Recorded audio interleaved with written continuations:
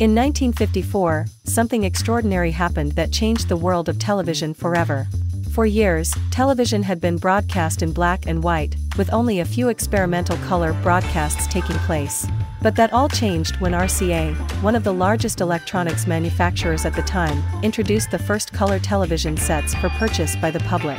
The technology behind these sets was complex and expensive, but RCA was determined to make it work. And in 1954, they succeeded. The first RCA color television sets were sold in New York City and they quickly became a sensation.